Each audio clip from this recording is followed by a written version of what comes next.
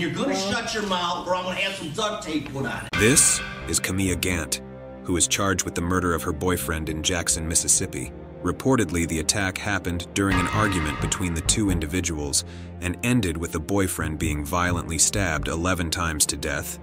Gamet had a history of violence against her boyfriend, who told police in March of 2013 she hit him in the head with a hammer. In court, Gamet would claim her murder was in self-defense and her boyfriend was attacking her, but in the end, she was found guilty of murder.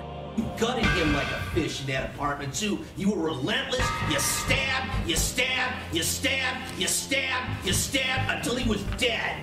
As family members read a letter to Gamet, she could be seen rolling her eyes and even laughing. I can't believe she stands before you doing this. I agree with the family. I hope you die in prison as well. You know, if this was a death penalty state, you'd be getting the chair. In the end, Gamet was sentenced to life in prison without the possibility of parole.